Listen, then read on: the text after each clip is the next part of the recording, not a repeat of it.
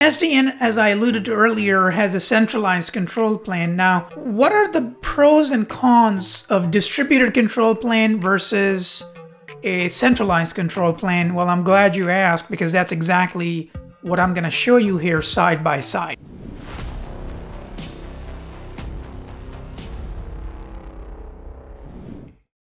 So distributed control plane, that's a legacy approach. It's a hop-by-hop approach.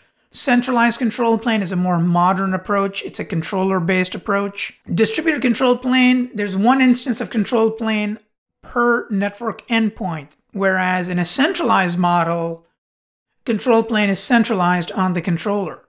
Now, distributed control plane has a big benefit when it comes to network resiliency.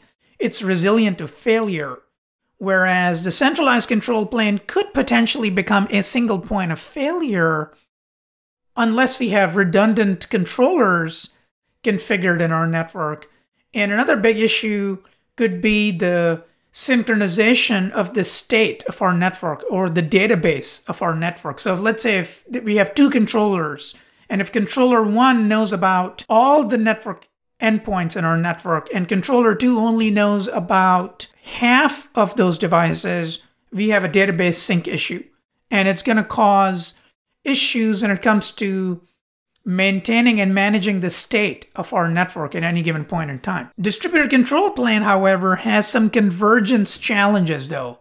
So for example, if we have 10 routers in our environment, 9 may come up okay, but one older router may have issues converging because of maybe some iOS bugs or some challenges with the hardware itself. When it comes to centralized control plane, the convergence is much better because now the control plane is located on the controller. Now, distributed control plane works fine in small environments. Typically, centralized control plane works better in large environments. Now, distributed control plane is difficult to horizontally scale because as you need more resources for the control plane, as you add more devices, your control plane gets bigger and larger. You're going to need more memory, more CPU. At some point, you're going to run out of those resources on that device, which means you're going to have to add an entirely new device.